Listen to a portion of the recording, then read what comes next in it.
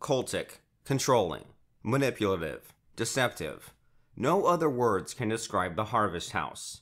This organization was founded in 1997 as a place of hope, healing, and restoration. In the last several years, things have gone horribly wrong. A convicted child abuser in authority, staff sexually harassing vulnerable young women with the founder covering it all up, the homeless deliberately poisoned, donations gone missing. These are just some of the many issues surrounding the Harvest House. Former staff and volunteers have banded together and are speaking out. One long-term former staff member stated, "Yes, there's a good work being done by a few, but I could probably name thousands that have been there with a heart for the broken and have been driven out and shamed. In my 20-year affiliation, I have never heard the Harvest House or any of its employees apologize for anything. Never an admittance of wrongdoing, only a scramble to pull ranks and attempt to get their story straight and cover up." We recently met with the founder, Cal, and a board member for a 2-hour in-person meeting. What we learned was horrendous. The founder acknowledged some of the allegations, yet justified his staff members. In fact, he even stated point-blank that he would hire pedophiles under certain conditions. While acknowledging sexual harassment among his staff, and while acknowledging that he covered it up for a year so that no one would know about it, rather than apologize, he justified his actions as though his actions were normative behavior. He further blamed the victims and at times called them liars, even in the face of facts. In short, it was a meeting which revealed to us the depth of corruption that the Harvest House is entrenched in. While the founder speaks of love and forgiveness in public, he was malicious in our face-to-face meeting, digging his heels in and arrogantly proclaiming the innocence of the Harvest House regarding each and every claim made against it. They've changed their stories and moved staff around in effort to avoid accountability. They've banded religious support together. Pastors and leaders across the city have continued to affirm the Harvest House even in the midst of the revelations we're about to show you. The public, however, has shown great support, and we thank you for that. Our goal is to seek justice for the victims and provide a voice for those whom the Harvest House has shamed into silence. They've successfully stopped others in the past, but that ends now, and it ends permanently with the release of this film exposing the utter depravity of an organization which long ago lost its way. Without further ado, we present to you The Other Side, an investigative documentary on the Harvest House.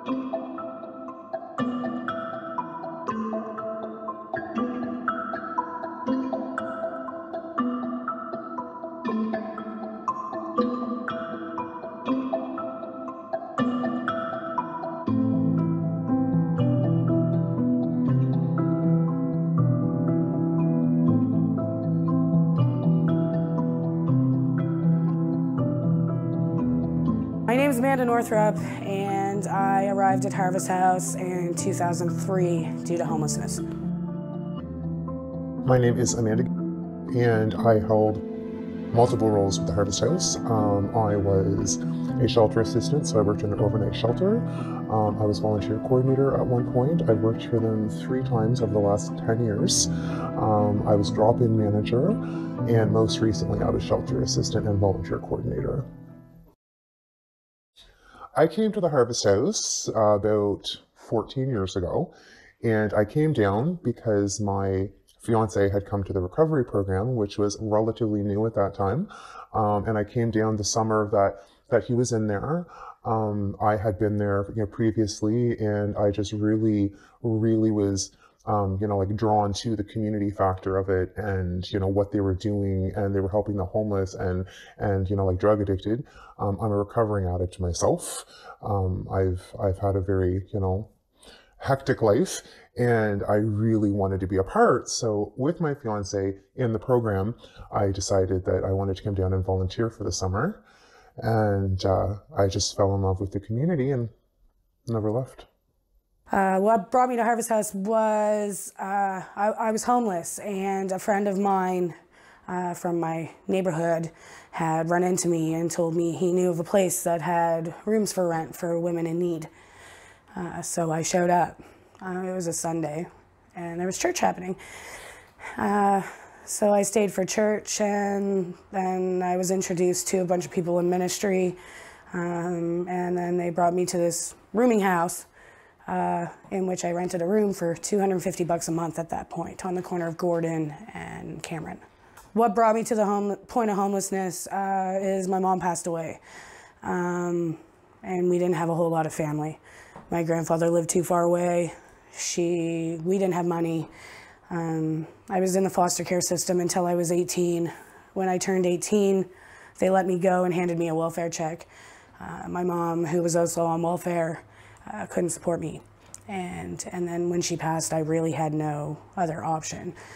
And then I found Harvest House on High Street. So when I first came to Harvest House, it was a close-knit family, both staff and community. We didn't have much as a community. Back then, there was no paid staff. We were all volunteers, and it was something I had never experienced before in my life, and it was something that was it was fulfilling and happy, and it was community. My experience with leadership in 2003 was amazing. I believe when God was still there. I felt amazing. I felt like these people cared. It was a warm hug. I felt great. We were close. It was family. It was, we went to each other's houses. We had barbecues. We had picnics. We did things together. And then I went back after leaving, after being gay for longer, after coming back with my tail between my legs. I came back, and they were all gone. Gerald had passed away. Cliff has passed away. I'm sure they scared a few away. And there was all these new people, and they had no idea.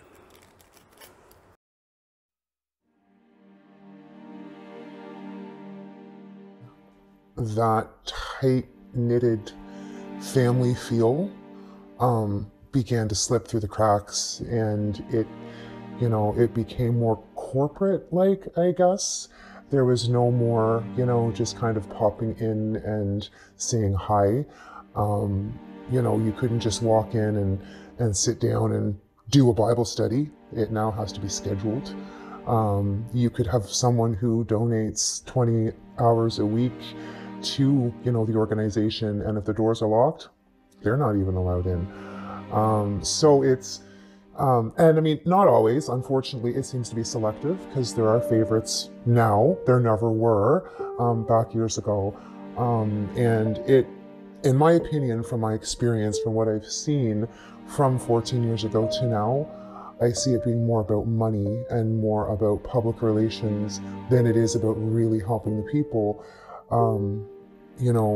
When you have somebody who comes in and it's raining and they have soaking wet feet and they need a pair of socks, and we have a clothing room that's got socks and we turn them away because, oh, it's not open right now. That's not what I signed up for when I first came years ago, because those people have to go back out in the rain with those wet feet, and we have socks in the room, but it's closed. So that's a big change. A lot of people who work there will excuse it. I was one of them, because it's very cult-like. If you don't conform and follow the rules, you're reprimanded, and it's almost as though you're ostracized in a sense until you do conform. And I'm not one who conforms easily. So I was getting myself reprimanded often because I would open the door and get socks. If people were barred, I would feed them. And then I would be taken in and talked to because you can't feed these people. They're barred from the property. It changed when Cliff and Gerald died. I think it may have turned into something different. The heart wasn't there anymore. And unfortunately, it took me getting away from my family. Sorry, it's kind of emotional. It really is. It took me leaving my family, coming an hour and a half away, for me to do anything with myself. Because there's no other shelter in Moncton right now. You're either House of Nazareth, which is a beautiful spot too. You're either there or you're at Harvest House.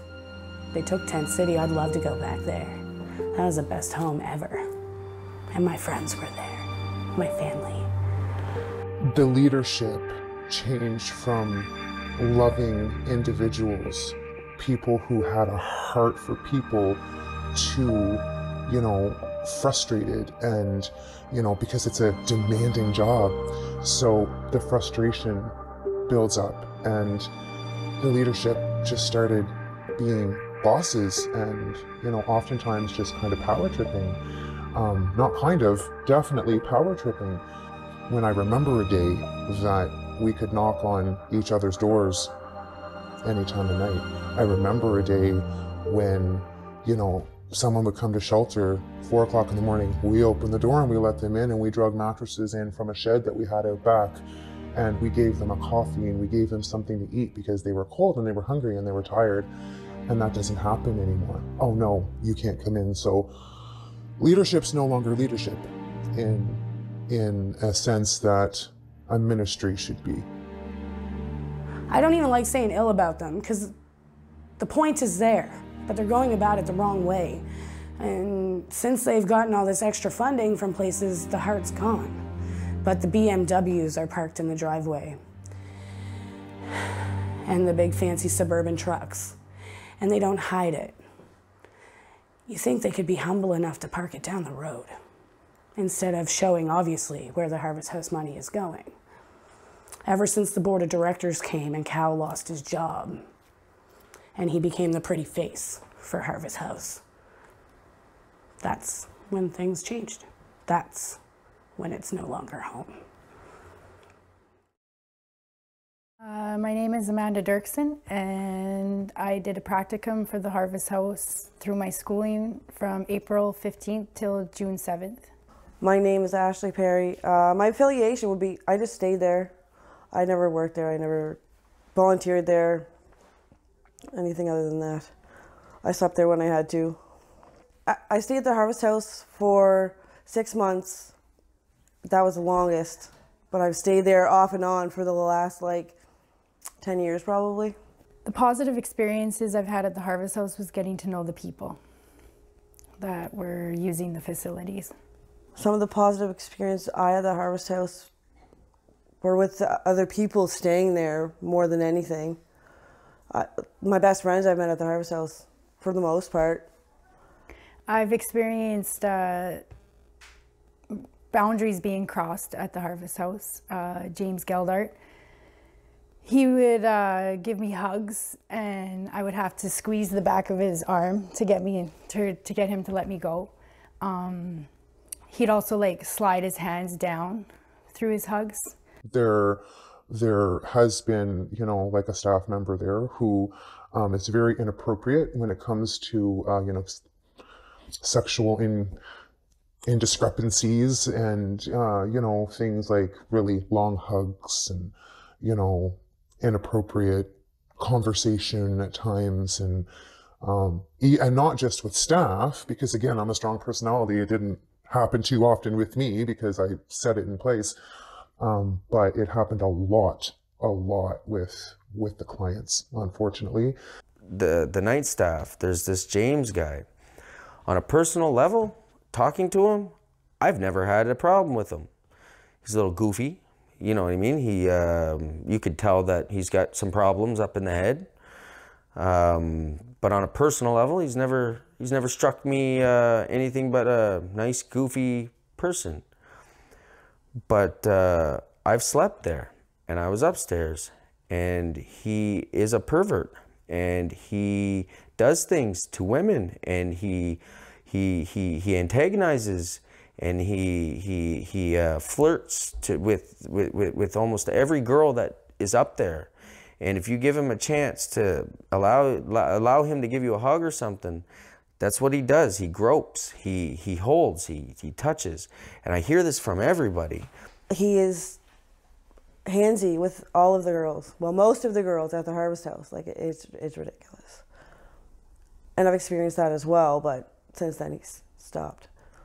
James Geldart, #1 example, likes to hug all the women. To the point I've heard Susan McDonnell, I've heard Susan tell him he cannot hug people anymore because people are starting to talk. Straight from Susan's mouth to James in the doorway of the kitchen.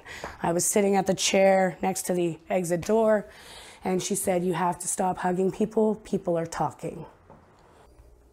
I was warned by Sue McDonald and Cal Maskery, Rose Maskery, and Jamie Mills about how James has tendencies to cross boundaries. And they told me to like stay away from him. But at the same time, they would get me to go for rides with him because he was not allowed. He wasn't allowed in the donation room by himself with any females. He was not allowed in anywhere by himself with any females. So I would go for drives when he would have to take someone like to the RCMP station or to the hospital. After that, James would come to me 5 feet away until he's touching me, my body. "I cannot hug you. Hug me first. How are you?" So I'd hug him because he's creepy. You hug him to get him off of your breast, and he walks away. I heard Susan tell him he can't hug people anymore, and he came up and said, "I'm not allowed to hug you. Hug me. How you doing?" Word for word. He did this for 6 weeks until I left Harvest House and moved for 8 months. At the end of my time there, James Geldart had given me a card and flowers. And in the card it had said, I don't remember the whole card, but in the beginning, I had stopped actually in the reading from the beginning. It had said, "I never knew what was gonna happen between us. I didn't expect this to be like this." So I got really uncomfortable. I found him with another staff in the chapel, and I brought the card and I said, "James, we need to talk about this card and what it means." And he's like, oh, let's talk over here. Let's talk over here. And I said, no. We can talk right here. It's okay. I trust the volunteer that's here. And he had said, well, you just changed my views of women and this and that. And I was like, hey, James, like friends only, you know, like I told you. I've told him frequently, friends only, bud. I also found him in places that, like, all of a sudden he was where I was at. Like, when I would go to my meetings at my school, all of a sudden he's there. I actually spoke to a woman who came to me about a year ago. She came to me with her cell phone, showed me messages from this individual, that this individual was waiting for her at a hotel room. I saw the text message. I read it. I called one of the leaders and informed him. He then went to the director's wife and tried to bring this to light, apparently. This was on a Saturday. The following Tuesday in the staff meeting, the director's wife stood up and said, there are rumors about this man going around, and the person who started these rumors totally made them up, and you need to not put any weight on this. I saw the text message. This woman I haven't seen since. James Geldart was being inappropriate with guests, my friend. I went to Sue McDonnell. I brought it to her attention, and she told me to wait. Then I told her what James was doing, and she still told me to wait. And then she's like, I'll have a chat with James when I'm done here. And it was like, the next day they had a chat with James. And really it's not fair to these girls that have to go there and put their trust in a staff that when they're taking a shower is peeking in on them. Stuff like that. Every time he walks past the bathroom to go get towels and go to the thing, he's looking in the bathroom. And there's people that are catching him do this and put him on this, and he doesn't deny it. And the organization allows him to do this. This is the problem. They have been told. They know. They know about this. Sue McDonnell came to the Harvest House about a year and a half ago. I was only a volunteer once a week at the time. Her and her husband were coming up and they were volunteering. She very quickly immersed herself into a role and she was working in shelter. I, at this point, had left my previous job and I had gotten a hold of, the leadership at Harvest House and asked, are you looking for any shelter staff? Because I go through these, I miss helping people when I'm not helping people, right? So it was Sue at that time who was the manager. She was, promoted at this point. So I had to go and interview with her. She was very excited to bring me back on the team because she had heard, about me. My husband at the time also worked for the, ministry. And so I was known and they knew that I loved the people. She was also warned that I was a bit of a difficult personality. So, that was like, there were some restrictions put down. So, she just made sure that she had told me, so you answer to me. You only answer to me. You're not to go to Cal. You're not to go to Jamie Mills. You're not to go, I only answer to her. That was basically, there were issues over the years where staff would go over their manager's head and it would just create chaos. So that I understood, right? Sue was in charge of getting the paperwork to the appropriate places so that people could continue on with their medical recovery, medications and such.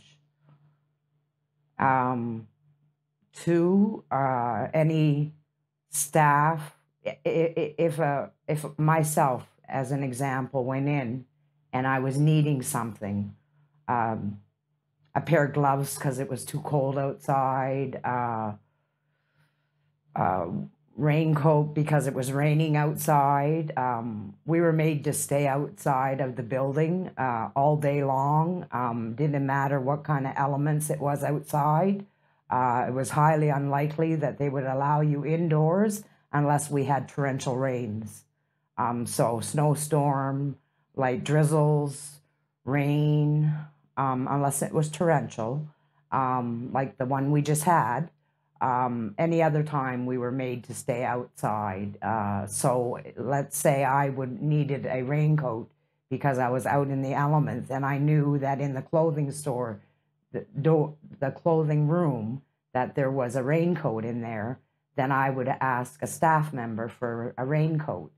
Well, that staff member was made to go to Sue because Sue overseen everything. She was the boss. And when I first met her, I didn't mind her because she seemed at the time to really be there for the right reasons. She came on, I knew that she wasn't taking a salary, and to me, if you're going to put your time 40, 50, 60 hours a week and not take a pay, then your heart has to be in the right place. Then I got to know her.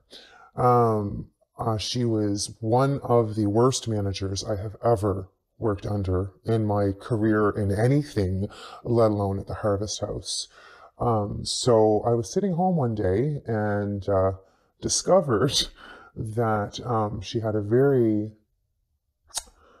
compromising past, I guess you could call it. When I found the news articles that she had almost killed her foster daughter, well, she was adopted actually. They were foster parents, her and her husband in Nova Scotia. And she was actually charged, convicted, pled guilty. She had suffered from a disorder that the news called fictitious disorder with proxy. So of course I researched because this is my boss, right? So I researched the disorder and I researched her past, and it was very confusing for me because I'm trying to look at it from a Christian perspective and a forgiving perspective, but at the same time, you know, try to be wise about the whole thing, because I was getting, as I got to know her, I saw signs of, you know, like the disorder, the hero complex that they have, which comes with the disorder. And, you know, there were times that you would just see she would just be mean. And, you know, she was getting frustrated. She was putting a lot of hours in, and the frustration was coming out. And with that disorder, that's not a good thing, because it can trigger it. And this isn't me. I've looked this up. Anyone who Googles a disorder or looks it up or talks to a doctor will confirm it. There are certain signs you look for. And those people should never be put in a position over vulnerable people, not because she's a bad person, but because it's the same thing as putting a mentally ill person in charge of vulnerable mentally ill people. I'm a recovered drug addict. You're not going to put me working at a pharmacy with opiates. It's a bad idea. You don't put a recovered pedophile, even though he's been saved and, you know, Jesus, and we forgive him. You still use wisdom. You don't put your sin and your weaknesses in front of you. That's not how we get strong. Like even in our first experience of being at the Harvest House, I was pregnant, and Sue McDonald's way of dealing with, there was nothing to deal with. I just needed a flipping doctor's appointment. I didn't need her to try to rearrange my entire life. I needed the doctor's appointment because I was even worried. And as it turned out, I miscarried. That's something that I'll live with, but I will never be able to live with the fact that this woman was trying to, she told me that you should go to Crossroads and leave Chris to fend for himself on the street. I don't ever remember having a conversation with her telling her, you know what, I really need to get away for Chris. I don't think this is the best for me. That conversation, nothing like that ever took place. So I just didn't understand. And then I find out what Sue Moncton Howell is all about. My word. The child I lost, or the children I have, and the grandchildren I have, they've never been subjected to anything so malicious. This is a woman who I thought was so friendly. You know, she just seemed to be like, hi, how are you? Good morning. You know, and sometimes those things are really encouraging and motivating to get your day going, right? And then to find out what she's really about, and she picks and chooses who's part of her clique. They were there to help me. They understood my care for my son. They were going to fight to help me get my son back when she tried to kill her foster children. And it is very much in the news that she did it. She got her job at Harvest House before she was released from Nova Institution. And the fact that she has that job with child protection background and a criminal record is absolutely obscene. And I couldn't work under her anymore. I couldn't. And then it went viral. It got out on Moncton News Chasers. It got out all over social media. It got all through the community. So Harvest House, and I was still working there at the time, they made the decision to move her up to the office. We're supposed to have people that are background checked, so we're comfortable having our children there. We're supposed to have people that are, what's the word? Recovered? People that learned from their life experiences. And I don't believe that she did. I went through a criminal record check. You are not supposed to be working overnight in the shelter there if you have a criminal record. And considering her charges and her history, putting her overnight shelter, and whether you're desperate or not, there's lots of volunteers who would go up there and work, or one of your paid staff. She needs help, and jail and Jesus might be her help, but she should not be in control or in any kind of authority figure over a human being or even an animal at that. That bothers me a lot. She doesn't put people's papers through. That happened 3 times just in the last couple days there. I've seen people's paperwork not being put in. I talked to a social worker on the phone with a man I personally brought to Sue's office because his paperwork hadn't been put through the month before and he didn't get his check. So, and he was scared. He had pulled me aside actually and asked me if it was because he was gay that he wasn't getting the services that he needed. And I said, honestly, buddy, like, I'm starting to see all kinds of stuff here. That's a very good possibility you're not getting the services because of your identity.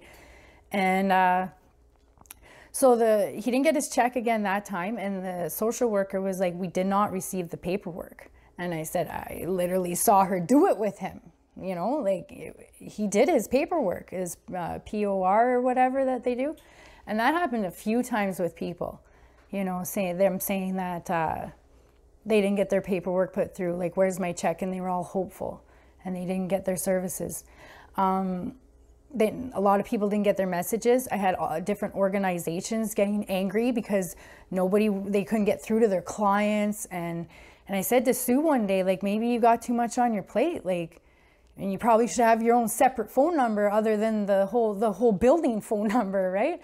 I was very unprofessional there. The way Sue talked to people was terrible, like talking to them like they're little kids. And with Sue, I didn't know about her prior history. So my first meeting with Sue, because I also met with Sue before I started there, I thought, what is up with this lady? Like, where does she come from and what qualifies her to be in charge of all these people? So I went and I Googled her name to see what her credentials were. And the news report pops up that she was charged and convicted of starving out a foster baby. And I was like, whoa. I went to my instructor with this information and said, do you really feel I'm going to be a fit here? And she had explained to me, Amanda, you're going to meet all kinds of people with different pasts. Maybe you should look into what, causes that. So I went home and I studied Munchausen by proxy. I came to a bit of an understanding, yet it was not her child. She did it too. It was a foster child. So I still had some like, whoa. And then when I confronted her about it after, because a lot of people disrespect her for that, a lot of people. It's scratched into the bathroom doors constantly. They're painting. I have pictures of that. Yeah, Sue is a baby killer. What's she doing here? Like, she has zero respect from people.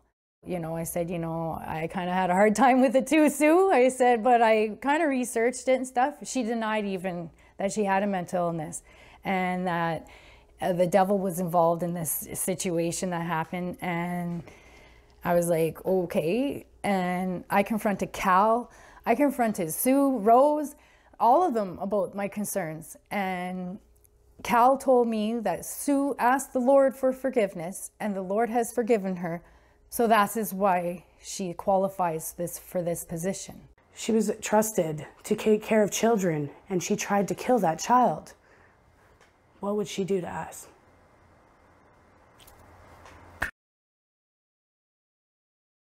My name is Bob Rubel and I'm a preacher with the Church of Christ. Do I have a vested interest in how I answer in this matter? I have no vested interest in the Harvest House. I don't know, other than what I read about what they do at the Harvest House. I have no vested interest in the people that are making the documentary. I'm simply giving what I understand about what the Bible teaches. Well, the first thing that comes to mind when I think about what the Bible has to say about caring for the poor is a verse in James, where James says to visit the orphans and the widows in their affliction and to keep oneself unspotted from the world. And it's interesting that he brought up those two groups, widows and orphans, because in his day, those were the absolute destitute people. They were starving to death, literally. And that was brought up as being the true religion that we should have, because that true religion is going to be doing good for the poor without any hope of good things happening to you, whether it be financial gain, whether it be praise from people, whatever. You're simply doing it with no hope that they'll ever be able to return the favor. Now, in our day, orphans and widows may not be the primary group. It may be the homeless, the destitute, the addicted. Those are the people that are really destitute in our world today. What does the Bible say about having spiritual authority over others? The Bible is very clear on that from a number of points of view. The warning, be not many of you teachers, because a special judgment is going to come upon you. So you have to be careful of that. A warning against people who are false in their pretenses. They pretend that they care for the poor, but they don't. These are all things that we have to be careful about. What should be our attitude in placing people in positions of leadership who have a past history of child abuse or abuse, sexual abuse of any type? We have to be very careful with this. Now, make no mistake about it, a person can't be forgiven of their sins, but you don't put the person in a position where they are going to be tempted or to fall back into their old ways. They have to be protected from themselves, and people have to be protected from them. How should we react when the churches are abusing the poor and this comes out in the open? It has to be very open.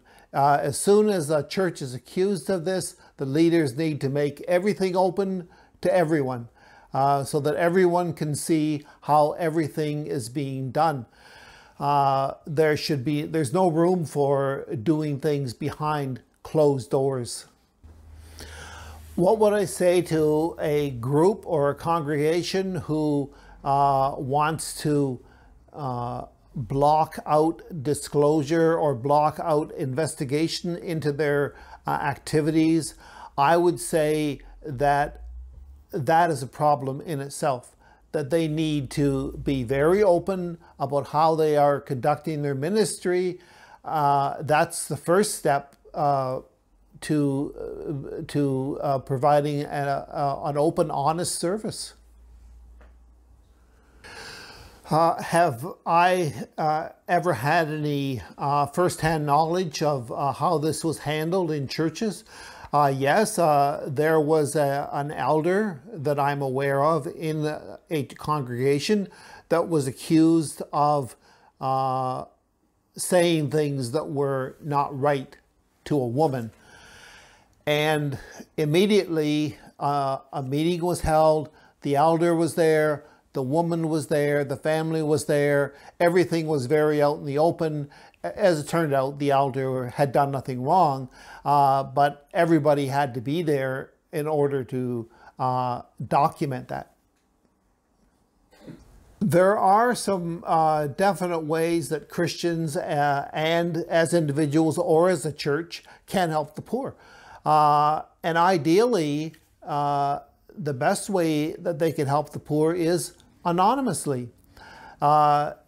If you or I were to help the poor, we can simply make a donation. We don't have to tell anybody about it. We don't have to report it on our income tax.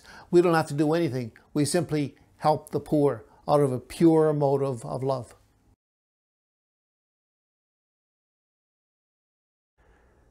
My best friend, I walked in there. She was staying with me at another location at a house for a couple of days, and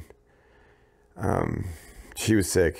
She had an abscess, a couple of them actually, and she thought she was being a burden on me, so she went, and I found out that she was staying at Harvest House.While it had been 24 hours. I knew she was getting worse. I tried to get her to go to the hospital when she was staying with me at a house, and she just wouldn't go. She didn't want to go because she knew it would be painful. One morning there was a girl had come in, and she was very sick. She was clammy, pale, greenish, very, very sick. I had asked her to let me take her to the hospital because she was refusing ambulance services. She said, no, no, no, I'll go later, I'll go later. So they tried to throw her out, but I snuck her back in and I laid her out on these chairs, and I had put a comforter on the bottom, laid her up, got her all cozy, and kept checking up on her. Seeing her laying on 3 chairs at the back corner of the Harvest House, and when I looked down and seen Jamie Mills playing on his phone, I went over to her. She was barely breathing. She was barely conscious. When it was throughout the morning, they have cameras upstairs in the offices, and one of the ladies, I believe is a board of directors, Kathy, she had come downstairs and she had asked me sorry, I shouldn't say her name, what this young woman was doing here. Why does she get to be inside? And I said, well, she's really sick. And she goes, well, maybe she needs a doctor. And I said, well, she's saying no. And Sue's refused me to call 911 because she's saying no. She then told me that she feels that this is enabling. And I had said, if you send her back out there and she dies on the streets, that's on you. Well, I didn't even think she was alive. You could barely feel her pulse. And then it was time for shift change when I leave at 4 and the others come in. So Jamie Mills came on, and there were 2 other guests that had pressured Jamie Mills to call 911. So eventually 911 was called for this girl. I lost it. I said, Jamie, what are you doing? I said, you're not checking on her? Like, why the hell is she not in the bed? Well, she seemed okay a while ago. I said, yeah, and have you checked on her? His answer was, well, she seemed all right. I said, would you want to call a friggin' ambulance? Like now? And I told her that, like, I go with her and I'd stay with her, and like, man, Jamie Mills and the rest of that staff, they should be ashamed of themselves. To have somebody almost near death, and I went with her to the hospital, and they had a team of 10 doctors and nurses. It took them 15 minutes to be able to put IVs in. They had to put the IVs in her feet because her veins were so bad. Her palates were so low. She did end up being treated for endoendocarditis. She did die 4 times in the hospital over the course of a few weeks. And to think of what Harvest House, if I hadn't have gone there at that time, she might have died in Harvest House, alone, with staff neglecting her well-being. Myself, it was more for personal care, because when I was going through chemo, I was sick all of the time. And when I was staying there, they wouldn't even let me lay down in the room that nobody was staying in downstairs to sleep. They still made me go outside during the day. And this is the middle of winter still. I have no hair. I'm sick from chemo treatments 2 days before, and they still won't let me in even to sit down and be warm during the day. They make me stay outside. When I did decide to go to the Harvest House, I was sick with pneumonia. And there was a couple people in there, like I said, that were all Nancy, like, we're going to look after you, right? And a couple of the girls tried to get me water to bring down my fever, and we asked for water with ice cubes and that in it, and we weren't allowed to have it. No was the answer. No, not just no. That night when I went upstairs, I couldn't even go in the room and lie down. I slept on the the washroom floor because it was cooler where I had the fever. And the guy was working that night. He came in the washroom with a great big bag of ice like that and said, "Here you go, Nancy." I went, "Oh, wow, man, thank you very much," right? Because I was told from the higher up staff, no. So that person that gave it to me, I think they just went and grabbed it and hid it away and took it to me, right?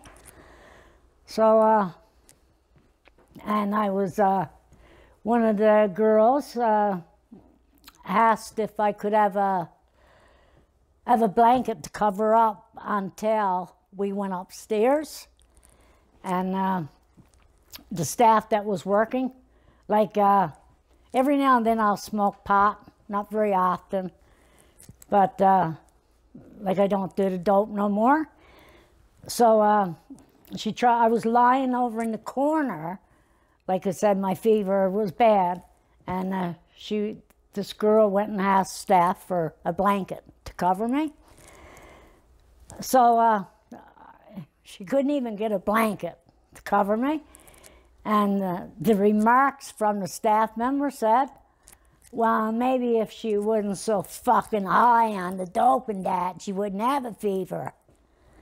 Well, the girl come back and said, "Listen, yes, I like my needles and I like my jib and that, but this girl here, no, man, she don't touch none of the dope."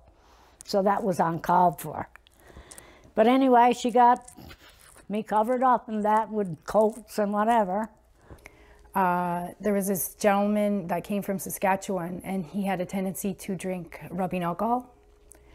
And we had previously called 911 for him, but this time it was 9:10 a.m. and he was inside the chapel and he was passed out. Another guest had come to me and brought me the empty bottle of the rubbing alcohol and said, "I think he was drinking this again." So I brought it to Sue and I said, "Sue, like, he's been drinking the alcohol again, like, we got to get an ambulance. Where is he?" I said, "He's in chapel." Well, then she hummed and hawed because we didn't want to disrupt chapel. Then she made a justification that he was surrounded by people, he was still breathing, and that we could call 911 at 10 o'clock when chapel ended, which is exactly what happened. I felt guilty that night. I did. I felt really guilty. And the next day I went to see my teacher or my instructor, and I told her about it. And she said, "No, that's not right." And she came down with me to the Harvest House. She met me there and told Cal and Rose, "Amanda will be calling 911 when she needs to call 911, whether chapel's in session or not." So they agreed to that. And Sue was not there for the meeting because I had asked Sue not to be there in any of my meetings. And so the following week, I'm doing dishes and a guest comes up and says, "Amanda, he's over on St. George and Cameron and he's on the bench. He's been drinking the alcohol again." I said, "Okay," dropped the dishes. I ran over to St. George and Cameron, called 911, waited for all that to happen, came back, and then I got criticized from Sue that I'm not a team player, that I shouldn't be leaving the property, that basically because he was off the property, it was not our problem. So then another time happened. "Amanda, he's over on St. George and Dominion, on the corner of St. George and Dominion." I said, "Oh." So again, I went running out, called 911, and then I got reprimanded again for it. And she basically told me that had I not been a student, I would have not have lasted there for my actions. And that maybe I should look into being like a street worker, like a community outreach worker, and that would probably be better suited for me. Some other experience I had at the Harvest House while I stayed there. I had to pass in my medication. Any kind of medication you have to pass into the staff. So my medication is for chronic pain. And so I gave it to the staff. So my first lot of pills I take them between 4:30 and 5:30 in the morning. No hip squats or box. I could be sleeping.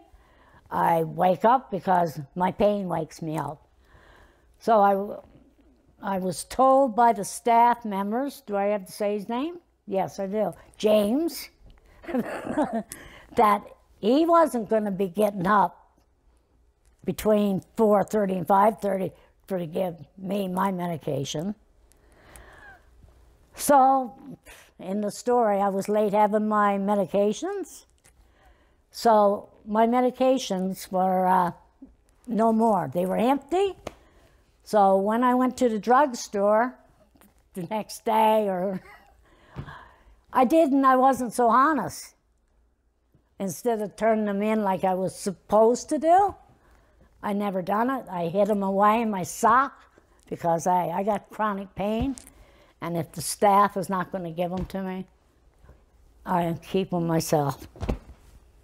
Yeah, so far as I understand, at the Harvest House, no staff there that is working there part-time, full-time, as any certificates of any kind to pass out medications to myself for chronic pain or people with mental illness. And when Charles left the George Dumont Hospital, he knew I was staying at the Harvest House, and he many times stayed at my place in Moncton before I was evicted.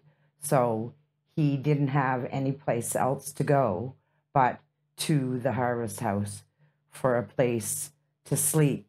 So Robin and her husband Charles, I had come and Charles was sick. He was in and out of the hospital. I remember just cringing because they would make him leave and it was cold outside and the man was like yellow. His eyes, like the white of his eyes were yellow.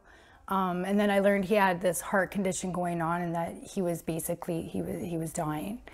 After leaving the George Dumont Hospital to get shelter for the night, and as he knocked on the door, one of the staff went to the door and said that you're not welcome because you're not here before sign-in.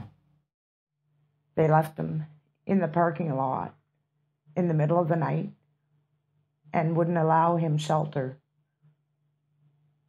They turned their backs on him in his need, in his time of great need. He passed on the 22nd of May. So in both the middle of May, I believe, I can't remember exactly when he did pass away, Robin had a very hard time with that. She became very depressed. I mean, she lost her other half. Then somehow her paperwork, like others, got mixed up and she did not receive her white card. So she did not get her medications. So that made it even harder for her. Sue and her made some kind of arrangements with her pharmacist to get these medications for the day, so daily until she did get her white card. I said right away, like, I'll drive her. I'll drive her there. And then Sue pulled me aside and said, no, we're not going to be driving guests where they need to go. She's quite capable of making it on her own. It's not far. And by this time, I had given up being sneaky, taking people on for rides or moving them out on my lunch break or waiting till 4 when I was done work. I just gave up and just started doing what I was going to do by then. So I took Robin to her pharmacist, which was not around the block. It was a far distance. It was at least a 20 to 30 minute walk for her. In my heart, I feel even if it was around the block, I'm still going to drive her. And I'm still gonna have that talk with her, give her a hug, give her alone time, you know, maybe listen to a song that reminds you, because music like helps me a lot. I've noticed it helps a lot of people in my car. They have their own playlists. But yeah, I would have taken her no matter where. I would have walked with her. Whatever the case, she needed to be with somebody. After that, Robin went missing. No one, not even her son, knew where she went. They refused to tell him. They refused to tell everybody where she went. So we kind of just didn't know. We didn't know where her dog went. I did know there were people that were willing to take her dog while she was away. But then the dog just disappeared. Still to this day, we're not quite sure where Milo is, if he's been put down, if he's with this family they claim he's with, or did he go to the SPCA? We're not sure. She also still hasn't received her personal items that she's been asking for since she's been out of the hospital, along with several others that I know have not received their personal items, which I believe are all in the garbage, because that's where they put people's personal items, is right in the garbage. When donations would come in, we'd bring the bags into the donation room, and it's locked. So I personally would bring in bags. There were still tags on some of these things. There was like Nike shoes, there like some really good stuff, really good clothing. People in this community are very generous. But then it wouldn't be there. So then I started watching. And when chapel would end, these church ladies would come in and they would bag up the clothes, and they would leave with 6 to 8 bags of clothes. And I started catching on.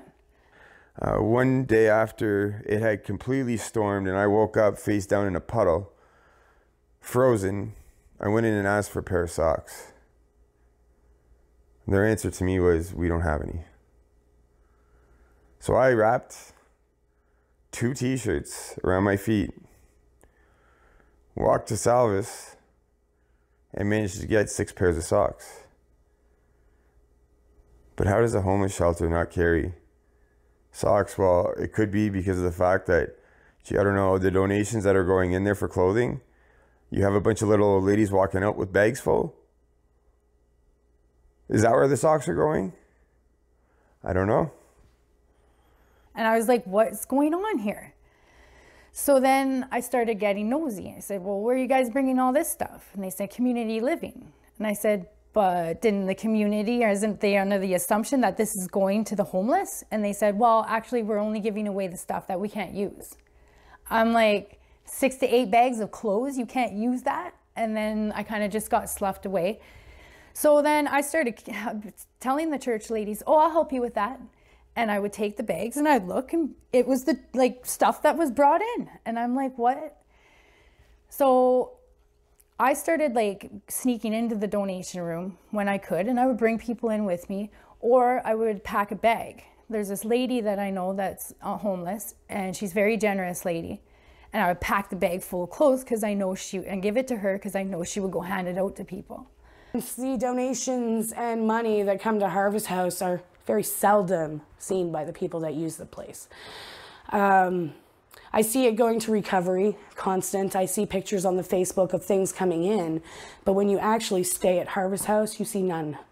All these beautiful care packs with Tim cards and shampoos and face cloths and things in them that people donate in a nice little bag all get separated, and we get tossed a toothbrush. I've never seen a Tim card. I've never seen these beautiful bags. But I always see the people in ministry with wonderful things. There's many occurrences that donations that come to the Harvest House. I've carried it out to the staff cars.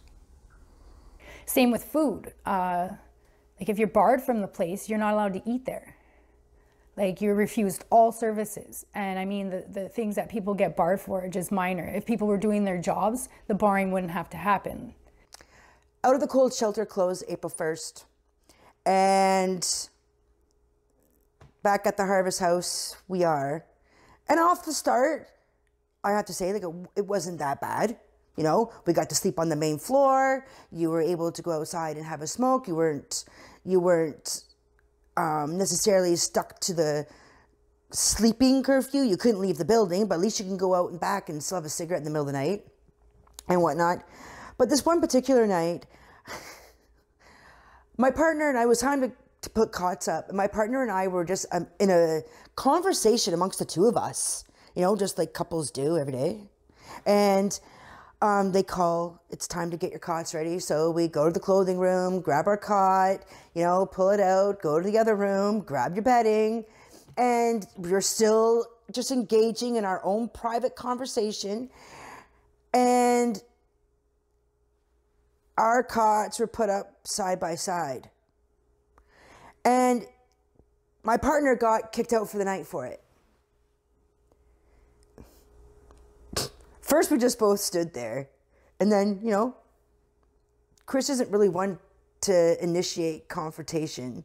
And so he moved his cot to their designated men's area, which was literally a table. So you have the women's cots, you have a row of tables, and then you have the men's cots. So he might have had to move that cot, I don't know, maybe 5 feet.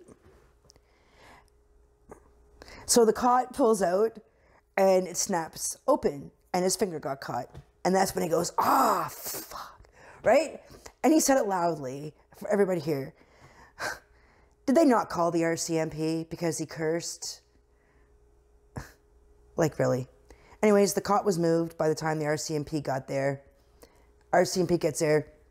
But prior to the RCMP getting there, I made it very, very clear that they may have whatever kind of rule, but my partner isn't just my partner. My partner is also my caregiver. And your live-in caregiver can be at your side, at your aid, as freely as a service dog. Sorry, hon, I don't want to compare you to a dog, but in this case, your service dog helps you to see across the street or help you, you know, there's so many uses for service dogs these days. Sometimes the dog just goes to the hospital, somebody's sick, and that isn't the companionship of an animal. But that's not what I'm getting at. What I'm getting at is the fact that when I voiced my opinion about my federal human rights, I got told this is the Harvest House. We have our own sets of rules, regulations, and policies.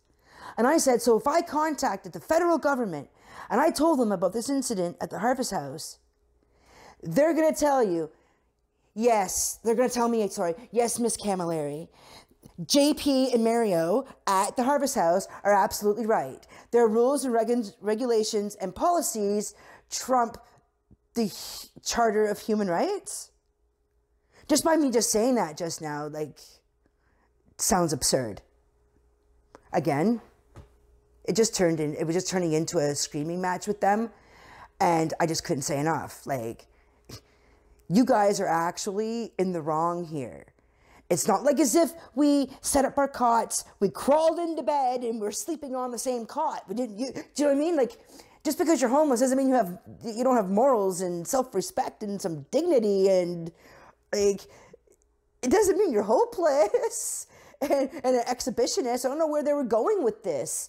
And then as my partner's getting his stuff ready to go, I made sure he was packing up some of my stuff too. And they're going, no, Shannon, you can stay. And I'm like, oh, no, but no, I can't. You just violated my human rights. I'm not going to stick around here for this. What, so you guys can belittle him behind his back? And I'm still fighting with you all night about my human rights. No, I'm good. So I left with him that night. And it wasn't shortly after that that I opted to live in a tent than to conform to the Harvest House on any level. Like, for example, somebody would wake up in the morning, all their stuff is missing, which happens frequently. I haven't met one person yet that stayed at the Harvest House and got to keep their stuff. So when you wake up, all your stuff's missing, you're not going to be the happiest person in the morning. But as soon as your voice would raise or whatever, they would bar you. So during your barring, you do not get to eat at this place.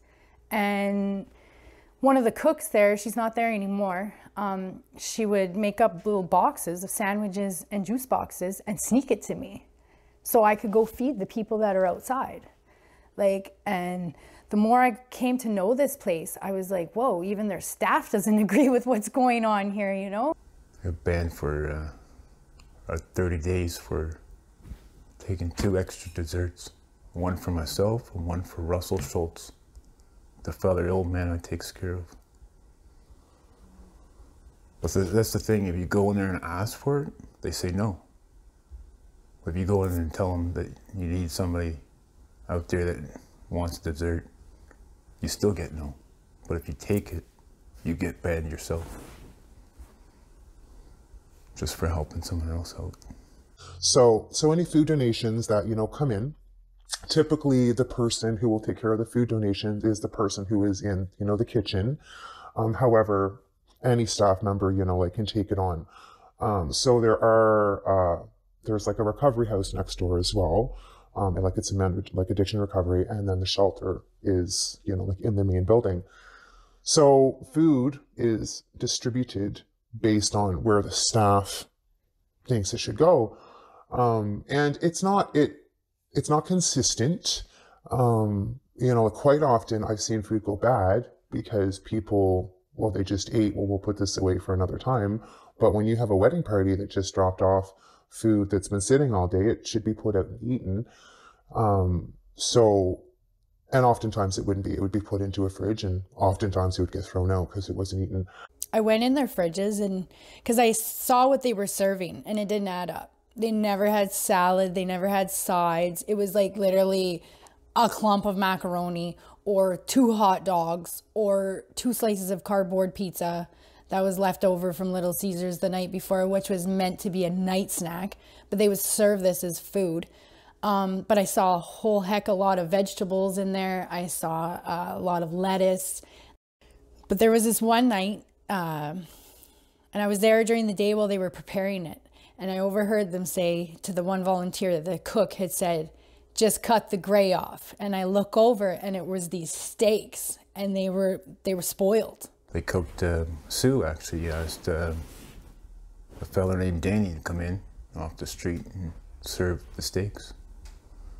Asked me to cut them up and cut off the rotten parts of the meat. And I still didn't think they should have served it, but they did. It was a nice meal, but rotten, outdated food. Or meat. Same with probably most of the meat that's in the fridge is rotten. I come back the next morning and there's puke all over the outside of the place. People are puking, staff were sick, whoever ate that steak was sick. They tried to pull it off as there was a flu going around. And I even said out loud, it's kind of funny, whoever ate the steak caught the flu. Jamie Mills' own son was sick for days. For days, that kid was sick. I feel really bad for that kid. Yeah, no, it was disgusting. I don't know what more to say about that. But the food, they did do, I heard that they caught wind of an inspection, but I saw them cleaning out the fridges, and there was stuff in there from 2007. In the middle of July, I was physically standing in front of Harvest House, and there had been talk around the community that the health inspectors were coming. And I seen kitchen cart, 2-level cart after cart of things being carted out of the Harvest House that nobody has seen for years. I believe out of the back office. I'm not sure where exactly they came from, but very clear, 182 High Street. Carts and carts going. So I stopped a lady who works at Harvest House, and I asked her where these things were going because I noticed they were going right past the recovery house. And she said, we're throwing them in the garbage. And I said, well, why? Well, they're expired. I said, okay, can I look at these cans? And I'm nosy. I call them out on it. They don't like it, but I call them out. And I looked at the expiry dates, and they were literally 2006, 2008, 2010. Ironically, when things changed. And I said, it's funny, when I lived in residence with my baby, I asked for some groceries because I was struggling, and I was told I had none. There was nothing to give me. These cans are from the year I asked. That's something you have to speak to somebody else about, Amanda. And scurry, scurry, scurry. Questions over. The recovery house would typically get the pick of the food that came in. So quite often the, the good food would go next door, and, what was left would, stay at the shelter. Now, this didn't happen all the time, but typically that was how it went. I was at the Caring Kitchen one day, and we were just making jokes, because they serve either juice, pop, or whatever you want, they give you at least one glass. And I guess I was sitting right near the right person, because when I was saying about how they kept shipping all their juice, it would go in Harvest House doors as a donation, just like all the other good food. But then you'd see 10 minutes later a full cart of juice, of desserts, of sugar treats, of cookies or whatever, and they'd be shipping them next door to recovery. So the homeless never actually got to see any of this. Email must have went out between the time that lunch was finished at Caring Kitchen, which was around 1 o'clock, to the time that I managed to make it to Harvest House to see a few of my buddies, which is like 1:45. And didn't they have non-stop juice all afternoon? Now, that was one freakishly weird day. I'm not saying coincidental, but that was the one day that we saw the juice. After that, it's back to the water and coffee. Now, they have a dessert thing every night at 7 o'clock, I think it is, where they serve coffee and desserts. Well, again, if you're a coffee drinker, well, you can skip the long line and get your dessert and go, but it's just, I don't know, any sugared source or substance that goes in to feed the homeless goes out to feed the recovery house. My partner has this caring heart. So anybody asks him to do something and it's, sure, if he can do it, he's gonna do it. So the Harvest House would ask him to, help them with their food order. And let me also say that that would be the only time that I would be allowed to sit inside the Harvest House. Otherwise, I was outside standing on crutches on one leg with everybody else outside. I don't ever look for special treatment, but when they close their doors and lock it and you're out there, sometimes you don't even know how long you're going to be out there. I don't know, just letting you guys know it hurts on one leg, just putting that out there. But Chris would help. So that'd be when I'd be able to sit inside. Probably a good thing, because I'd watch these food orders come in and I'd see produce, I'd see quality cut meats, I'd see decent snacks and pastries and all sorts of things. And then you'd see those nicely packed boxes all be divided. At first I was like, what, why? Like, why wouldn't you just take it to the fridge, take it to the freezer, done day, everything's put away? Oh no, they divide it. They take all the good quality food order and it gets lugged over to the recovery centers. And the balance of what they consider to be shelter food is left for the shelter. And sometimes that's not even enough to even feed those who are there. And that was never anything that was a big deal at first, but then clients would start commenting like, where are you going with that? Right? We're hungry. And, it got to the point that people would get really angry. Like, you're taking that next door. Like, these guys eat well and, we're hungry. Right? So I think the waste is the biggest thing, because quite often there's no need for waste because you're throwing it out anyway. And these people are homeless. They can't get too much food, but again, I've seen myself get reprimanded because I would have donations come in and I would put it out. If it was subs or sandwiches or something that wasn't going to keep, I would put it out. And quite often I was drug in the office quite often. And I would be, why did you do that? Because there was already stuff in the fridge and, so yeah, it's I don't know how it is now. It's been months since I've been there, but in my experience when I was there, it wasn't utilized to its best use, that's for sure.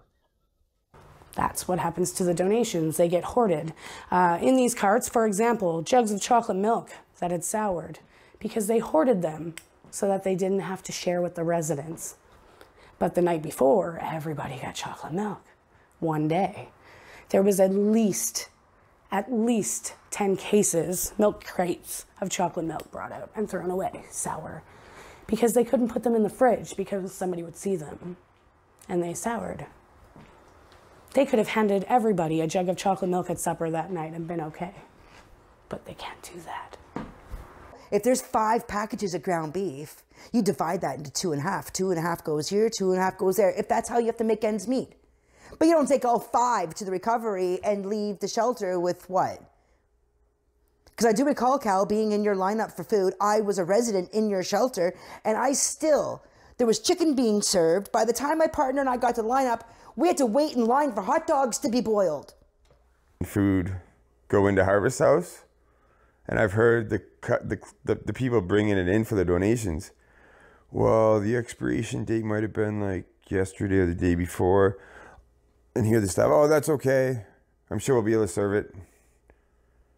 And I'm thinking, I get the fact that there's expiration dates that like a lot of food can go after that, but I mean, when you're serving people that you're supposedly charging $8 a day to stay there, you should be able to at least serve them something that's not past expiration.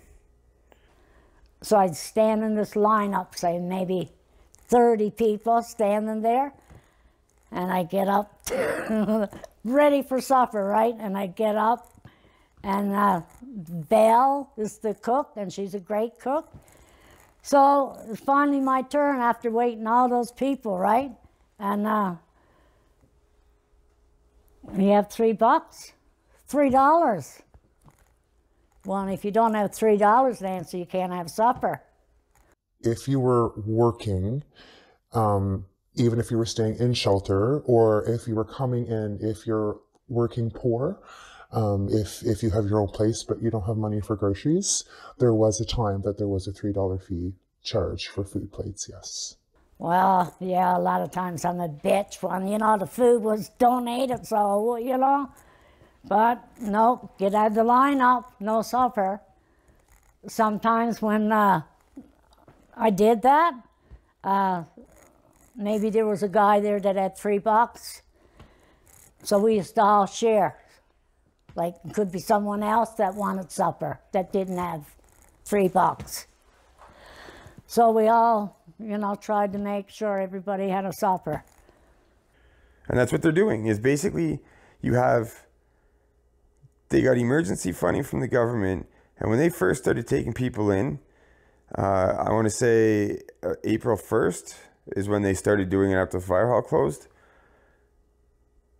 They were not only getting $65 a day for each additional person that they housed, but they were turning around and taking $8 a day off of everybody's assistance check, disability check, old age pension, so that by the end of it, the amount of money that they were getting was like $73, up to $75 a day. Someone who is homeless or has been staying in shelter and they have got a check, like an assistance check, once they get the check, they have to pay $7 a night to stay there. If they're working, they pay $7 a night to stay. They are encouraged to move on. They are encouraged to get a room. There are resources, there's rooming numbers, and the staff does try to help them to get a room or an apartment or whatever. I mean, an apartment on $537 a month is not very realistic. So quite often they'll end up staying in shelter, and yes, they have to pay $7 a night. I worked a shelter, I took the payments. I actually quite liked Rose when I first started there. She was very friendly. And then I started to see a different side of her. She started inviting me to do the walk around, which I thought was pretty cool. They do a walk around to clean up all the garbage. So they go from High Street all the way past to Dominion and then back up St. George. During that cleanup, we would get to the end and when we're coming back to the Harvest House, and usually there'd be a backpack or clothes, and you would tell that it's somebody's, but she would just huck it right into the garbage, and I would pull it out and say, like, Rose, this is somebody's backpack. Going around, clean up around the block every morning before service, church service, or chapel service they call it. I clean it up, garbage and litter. But this one time, this got me. This is the day I quit cleaning up with her. We come up and the office doors are right here and there's a cement pad here. There was a perfectly rolled up tent and it had some 2x4s sticking out of it. Sue walked up and I was right beside her and she went up and kicked it. I said, like, Rose, like, what if somebody was in there? And she goes, good thing there wasn't. And I was like, what? So she orders this one volunteer to throw it out. My friend Jonah had his tent tarp bundled up. She dragged it to the garbage box. She asked me to throw it out. So he picks it all up and he puts it in the dumpster. And then Jamie Mills comes running out. No, that's somebody's tent. They had permission for it to be there. And Rose just laughs, I thought it was garbage. When I found out it was Jonah's tent, I took it out, gave it back to him. I started to see how the way they just throw people's stuff out. And I actually, the one day, they had asked me to throw this one girl's stuff out. She had got a 7-day ban for being grouchy. I was there. She was just being grouchy. If people did their jobs and just talked her through it, it would have been fine. But they threw her out for 7 days. And I said, well, can we keep her stuff in the storage room? No, she's on a bar that can go in the garbage. By then, I was just starting to lose it. And I took the bag of stuff and I threw it. And I said, I am so sick of fucking throwing people's stuff out. Like, there was this perfectly good backpack I got in trouble for. I went looking through, and at first their excuse was, Amanda, that's not safe for you. So then I put on their little needle gloves that are worth crap anyway. And I went through the bag. I found a bank card. And Sue goes, well, now we know whose it is. We're going to have to keep it. And I thought, what? So after chapel was done at 10, one of my jobs was to clean up all the stuff. And I would recognize people's stuff because I started to get to know these people right away, personally. And I started to know whose was whose. And if the camo was, I know who that belongs to. Oh, that sweater, the coloring stuff. I know who the coloring stuff belongs to. And they would pile it all into the lost and found. So when they come back, the people that were allowed back in at 12:30 that had attended Bible study, chapel, or life skills the day before would rummage through the lost and found. So by 3 o'clock, we got people yelling at each other because you're wearing my sweater, you have my markers, you have my shoes. When I showed up there, I had lots of bags. They signed me in for the first night, but they didn't offer me any storage locker or anywhere to put my belongings, so I had to carry them with me the whole time. And I'd found a printer in a dumpster that had ink in it that was usable, and I had left it at lunch thinking that it's only going to be an hour. I didn't have any free hands to carry all my stuff. I already had 3 bags, and I figured it would be okay because that's where I was staying. Well, find out that one of the staff decided to take the printer and put it in lost and found when it had only been maybe 3.5 hours. And one of the other occupants or guests staying at Harvest House took that printer and decided to take it apart. So when I found the gentleman taking my printer apart, I kind of lost it a little. And he told me that Harvest House staff gave it to him. I said, what do you mean? He said, well, Harvest House said that it was in the lost and found and that I could have it. I went in and confronted the Harvest House employee with the guy who was taking the printer apart, and he denied everything. The next part, because I started raising my voice a little and saying, if you're going to take my stuff and throw it in lost and found, what are you going to do with everybody else's stuff? And well, that kind of started a little bit of an uproar with the rest of the guests in Harvest House. And Randall, another employee of Harvest House, decided that if I didn't leave, that they'd call the RCMP over them taking my printer. Like, there was just no organization. And the one morning I was standing with Rose, Cal, Sue, and Alex was there too. But Alex, he's a cool little character. He doesn't agree with much there. But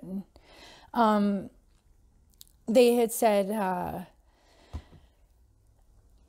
I had said, don't you think it's our responsibility to help these people maintain their stuff? And they said, absolutely not, Amanda. Laundry, including laundry. So that was another one of my duties. They get a little white bag and you put your laundry in it and you write your name on it. And during that process of, everybody's rummaging to get into their rooms and whatnot, you're handed your laundry bags if you needed laundry done that night, and you put your laundry in, and staff would write your name on the bag, and they would do your laundry during the night and bring it back up to you in the morning. I thought, well, this is great. Yeah, until Trevor, one of the overnight workers, decided that it would be great. Instead of writing Shannon on my laundry bag, he wrote One-Legged Wonder with a red Sharpie.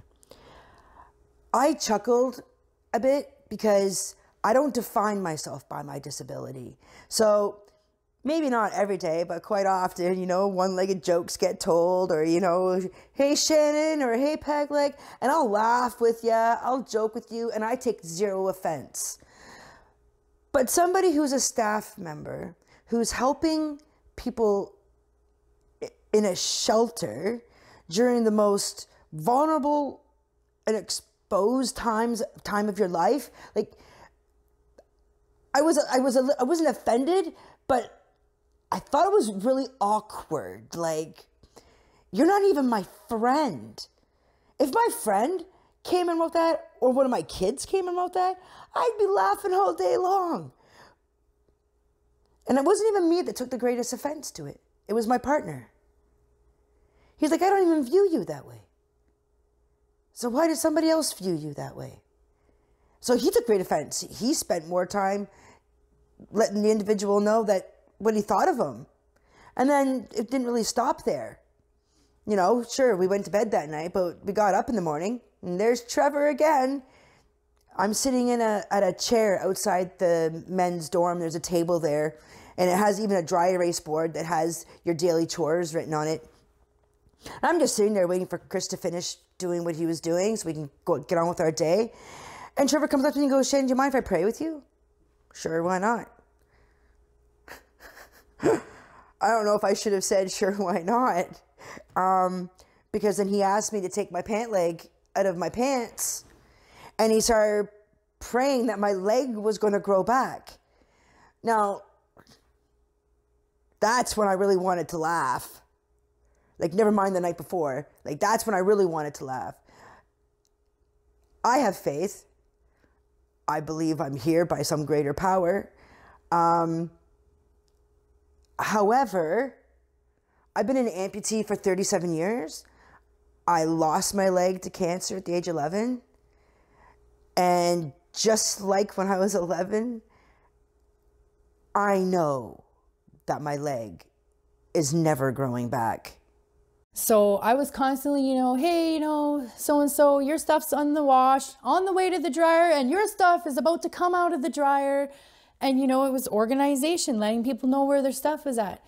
And then I would come back on the weekend, from the weekend, on the Monday, and people would be like, man, I wish you were here doing laundry on the weekend. I lost all my clothes, staff did laundry last night. I can't find anything. People were constantly missing their clothing from the laundry room.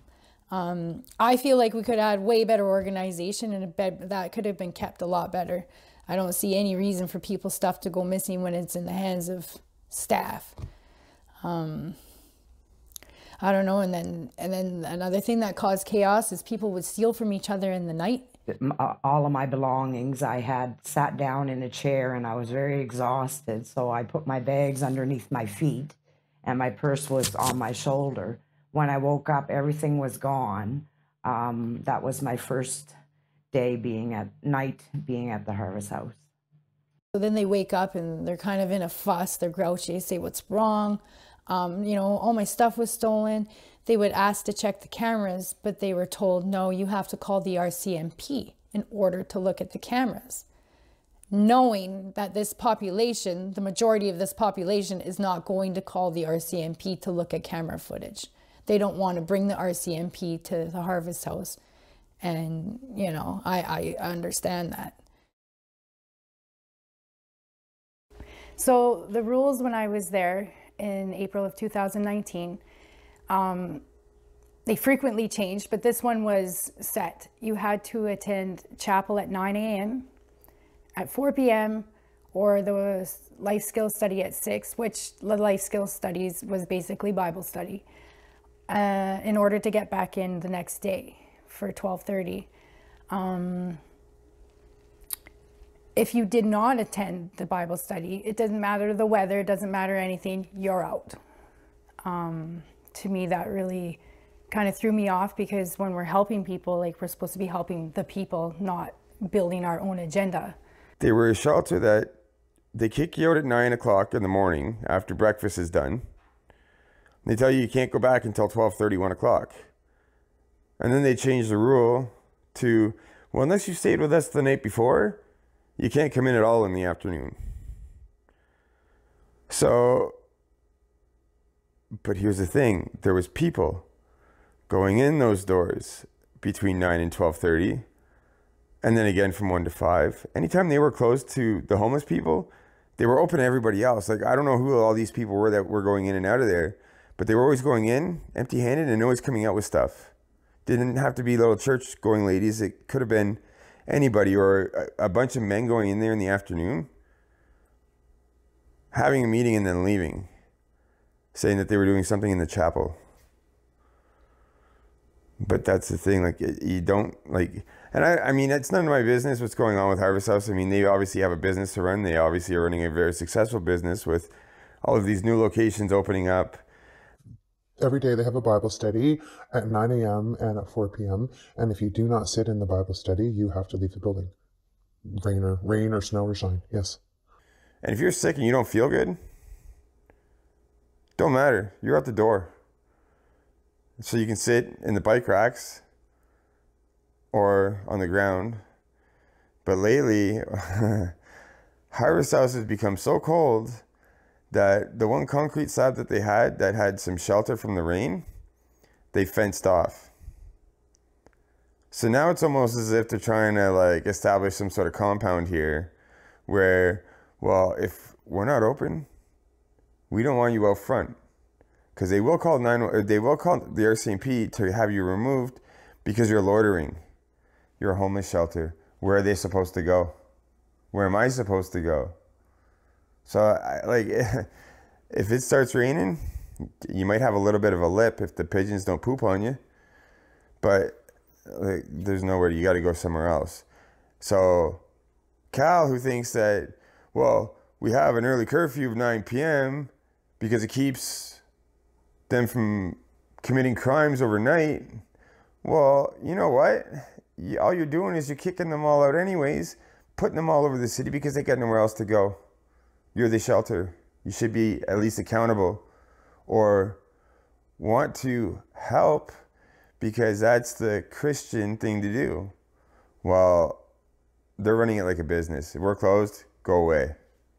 You know, like, the worst of it was, like, this is like, they put their claim to fame that they help people and they're so loving and they're so compassionate. Yet most of my days I was sitting at a table by myself watching the people outside behind a locked door. The people we were supposed to be helping are curled up in, like, bike racks. They're passed straight out in the front of the place. They're wandering aimlessly down the street. Like, there is no help.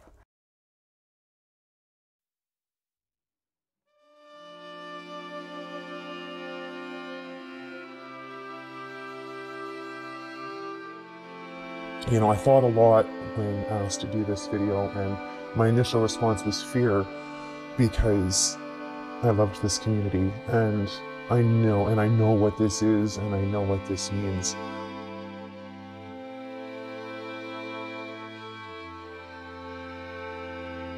Doing this interview could potentially cost me my diploma from what I earned in school for speaking out. I battled with that when I was done school, because I was warned about it. But in all honesty, I think the cost is worth this, because these people are worth it. These people are amazing.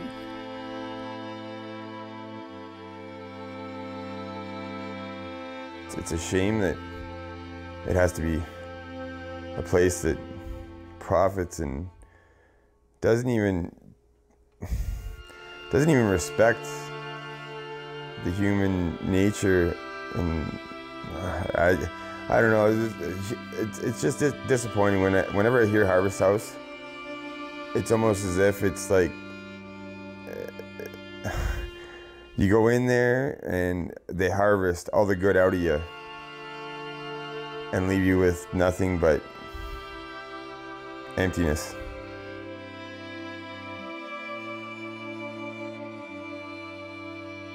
It'd be Harvest House leadership. It's time to change. It can't be the way it is, because people are going to start just not even bothering to go and listen or care what they have to say. And it can be dangerous for some people. And I don't see anything bad happen to anybody there. But leadership has to change. Because it's not the way it needs to go back to the way it used to be, because it's not at all the same. And people are leaving and freezing at night because they'd rather sleep in a tent than sleep at the Harvest House. It's not right.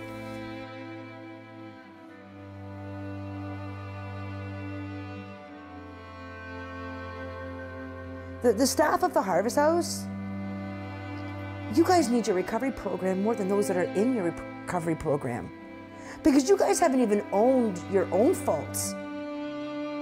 And even as of today, like, there's comments and there's emails and texts and phone calls going out, and there's no onus, there's no ownership. But when you guys do your recovery and you guys are in church, you guys talk about owning it so you can become one with God, right? When are you becoming one with God?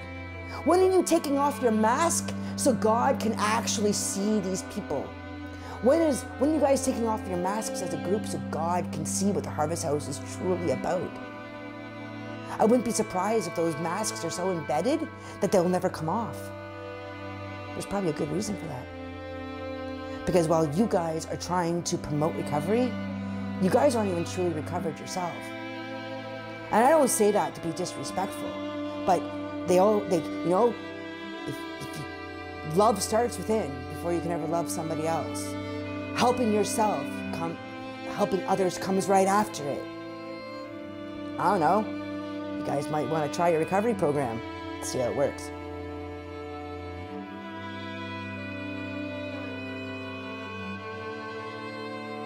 If I could say one thing to leadership at Harvest House, it'd be what happened. I've asked many, many times before, for the last 2 summers straight, what happened to this place? I think it's our right to know what happened. Because when it first opened, it was our house. We'd say, whose house? Our house. Because God was there. But when did it go from our house to theirs? And when's the harvest coming back? When is it coming back? Because I'd really like to see it again. I'd love to see it do what it's supposed to. Yeah.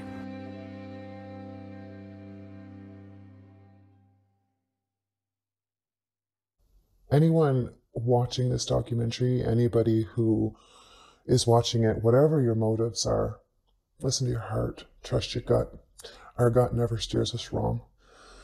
One of the big issues from my experience in not just this community, but other communities can have it as well, is the desire to defend and the desire to not believe and the desire to knock down and say that the motives for this documentary are wrong. But the fact is, this isn't about the staff, this isn't about the organization, this is about the people that need to be helped, that need to be loved, that when they have wet feet deserve a pair of socks, that if they are hungry deserve a plate of food, because that is what we're supposed to do. And if you can't do it, stop doing it and do something else.